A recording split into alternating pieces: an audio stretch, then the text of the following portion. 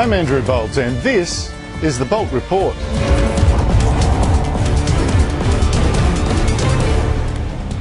This war in Gaza is terrible. No one seeing the victims, especially those children, can forgive the people who have created this terrible conflict.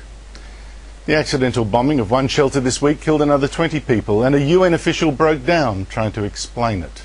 The rights of Palestinians, even their children, are wholesale denied, and it's appalling.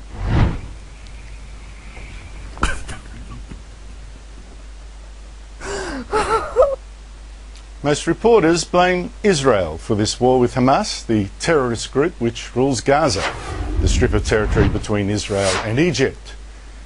But in fact, Hamas has broken all 4 ceasefires negotiated so far.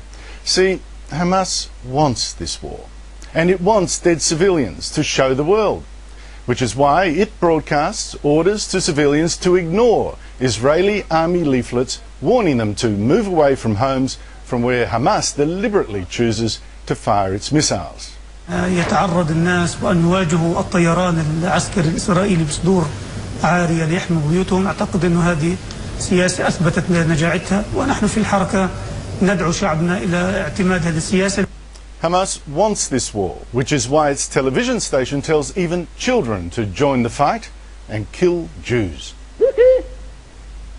طيب على العموم يا روان أنا بقول له يمسك حجر ولما يجي اليهود عنده يمسكوه وبوم.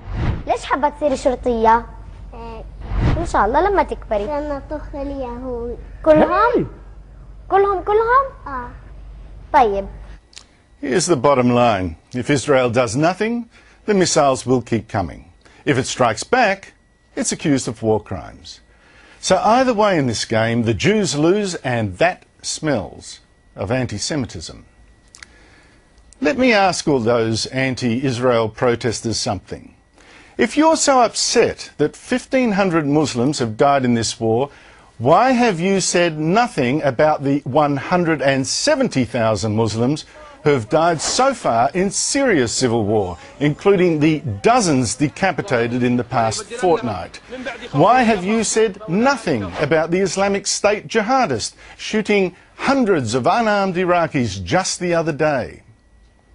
If you're really so worried about violence against children, why haven't you protested against Boko Haram, who this year cut the throats of schoolboys and made slaves of nearly 300 girls? Why is Israel the great evil, when Muslims are killing thousands more Muslims in wars in Pakistan, Afghanistan, Somalia, Libya, Yemen, Iraq, Syria? Is it that those Jews won't just lie down and die? Something smells, and sure enough, around the West we see that familiar old hatred, this time fed by mass immigration from the Third World. In France this month, Arab rioters looted and burned Jewish shops and attacked synagogues, as well as the police trying to protect them. In Germany this month, 2 men wearing Jewish yarmulkes were attacked. Protesters shouted anti-Semitic slogans, and a Berlin imam preached death.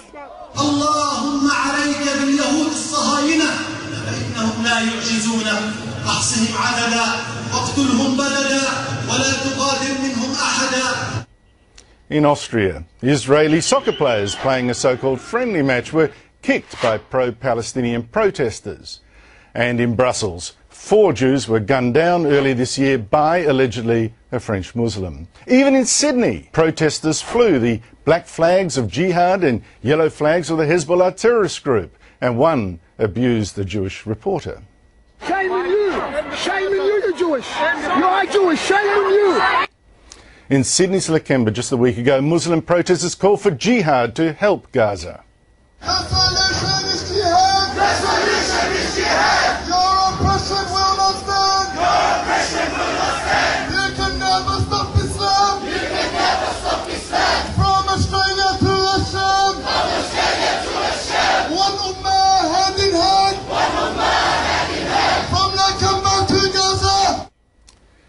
No, this isn't really about Israel being cruel. This is about Jews daring to protect themselves and their country. And if, God forbid, they lose, do you really think the war stops there?